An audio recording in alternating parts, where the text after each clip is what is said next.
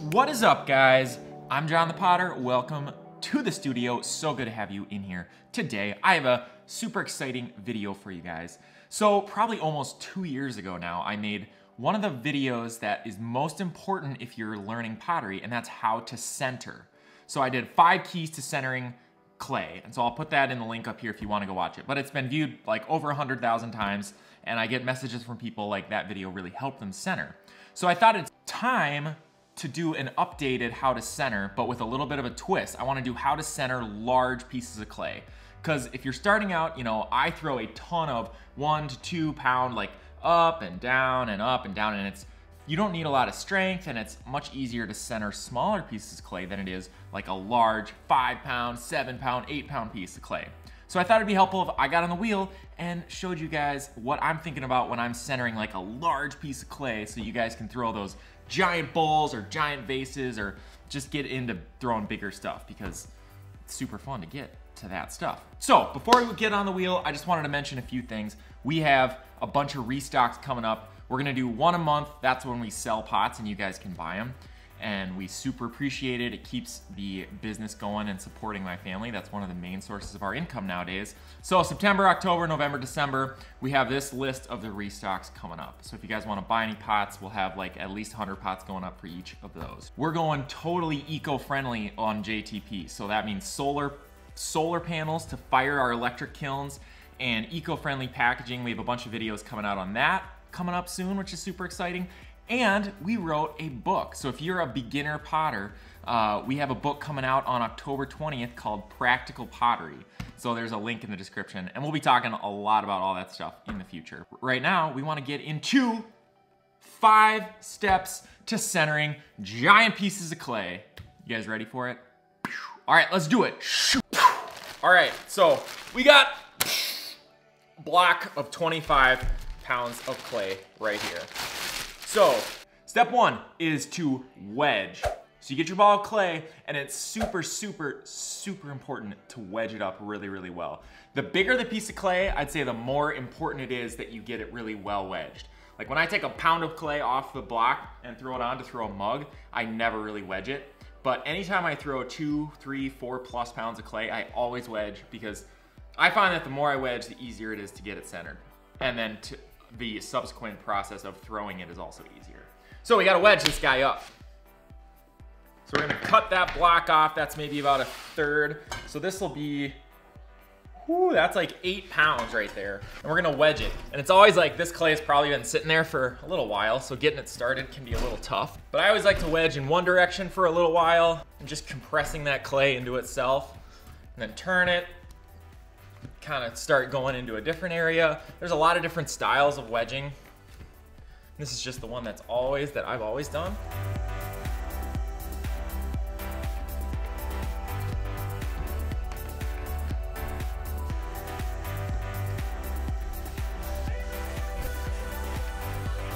So I probably wedged this up now for 5-6 minutes, probably 50 times or ish. I don't know. A lot of people ask like, how many times you wedge? I don't really count, but you know, it's a good bit. So that's step 1, wedge, wedge, wedge. Step 2 is to make this into a ball. It's super important that this gets into a ball. A couple of reasons you want it to be in a really nice shaped ball. When you throw it down, you want the clay to be able to spread out and then cover that bottom evenly, so there's no air bubbles, so it doesn't trap. Like right now, like this see that little spot right there? And if I throw it on the bat, on the wheel, then that's gonna trap a little air underneath there, and it'll just be annoying later. Sometimes it's fine, sometimes it'll cause problems. All right, so now we're gonna get on the wheel. Ready? And we're gonna get it a little bit wet. You want it just kind of damp. You don't want it too wet, because the clay will slide around on there. But you have to have it a little bit wet, or else it won't stick to that dry bat. So I like to get it wet and then make sure it's like pretty dry, like no sitting water. Step 3 is to throw it down as close to the center as possible. If you get this giant piece of clay and you like throw it over here, it's gonna be really difficult to get it back in the center after that. So we wanna make sure we start as close to center as possible, okay? Ready? Boom!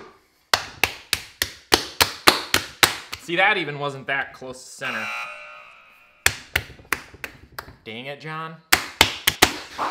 But we'll try it anyway. Dang, that was not that close to the center.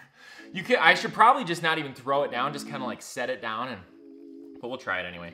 Okay, that'll be all right.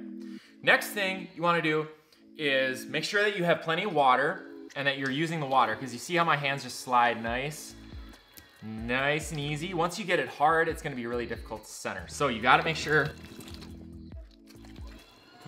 you use plenty of water. Small pieces of clay you can center like in one kind of motion, right? You're just centering down. With larger pieces of clay like this, oops, I got a little hair in there. I probably should have put my hair up. You kind of have to start at the bottom and then squeeze it up. And the bottom may not get centered until like one of the last. I'm just taking a little of that excess off from my terrible throw down, which wasn't in the center, right? So the bottom you can see isn't really centered, but we're gonna bring it up and then center the top. So right now that center piece is really centered, but down here still not centered. So we'll go down to the base again, bring it up. So you're also coning up and coning down, kind of like you do when you center clay. Then you can bring it back down, try and keeping it right in the center. And you can see I got a little excess clay there on the base that I'm not gonna get that centered, so I might as well just get it out of there. Which, that's not really, shouldn't have that, but anyway. So then I'm gonna do it again. Start from the base, bring it up. Then I take that right hand, bring it down a little bit. And every time I do that, it feels like it gets a little bit closer to center, the whole piece.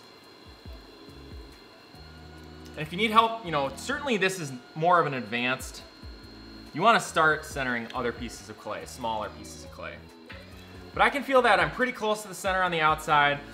You just kind of play from the top, using that right hand on the top, using that left hand around the outside, and that's basically it.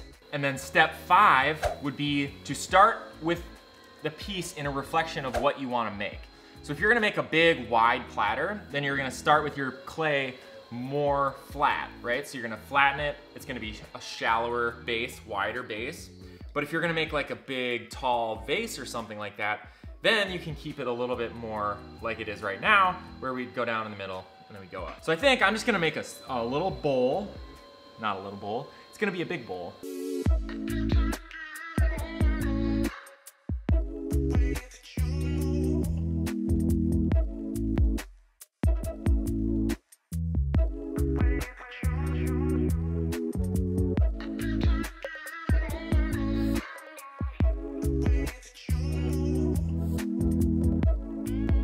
7-pound bowl.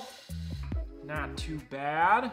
Feels pretty good. You can kind of feel sometimes like if you left a lot of weight. And so then we'll wait a couple hours. Actually, it'll probably be like tomorrow that we'll be able to come back and trim this bowl. And then we'll be able to get the foot looking just how we want it and any extra clay weight out of there. I hope this video helped you guys think about centering larger pieces of clay. And once again, with everything in clay, you just gotta do it. And the first time you do it, you're probably gonna be pretty terrible at it. But maybe the 50th time that you do it, you'll be like, this isn't so bad, I can do that. So, if you've only ever thrown 1 or 2 pounds, maybe try throwing 3 pounds, maybe try throwing 4, 5. If you have any comments, questions, concerns, let me know in the comments. As always, I super appreciate all you guys and checking out the videos. We're gonna try and be making way more videos. I took kind of a break from both making and videos, but now we are gonna get back into it. So, as always, let me know if you wanna see any videos. Subscribe, like, share, comment, all the things. We'll see you guys in the next video.